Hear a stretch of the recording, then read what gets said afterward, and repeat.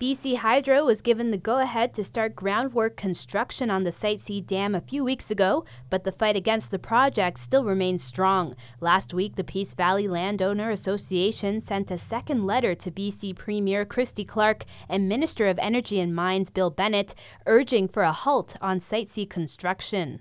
There's just so many reasons why the brakes should be put on Site C, and it's up to the Premier. She has to make the call. In June, the association sent a letter to Minister Bennett asking for a 2-year moratorium on Site C construction, but the request was rejected. Now the organization wants to hear from the Premier as to why the government is not allowing an independent regulatory agency to review the issues associated with the project.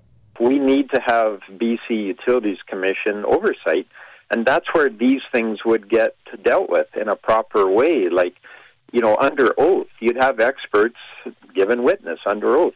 In their most recent letter, the association commented on statements made by Minister Bennett on how Site C meets the province's energy needs in a responsible manner. Boone says his comments were not justified. Most of his statements in response to our points were superficial, misleading, and untrue.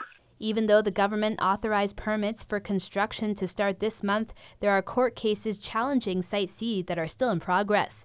At this year's Paddle for the Peace, Karen Goodings, Peace River Regional District Director for Electoral Area B, says the district also sent a letter asking for the government to delay construction. We just sent a letter, actually, again to the Premier to ask her to hold in abeyance any of the construction on the permits that have been granted until those court cases are settled.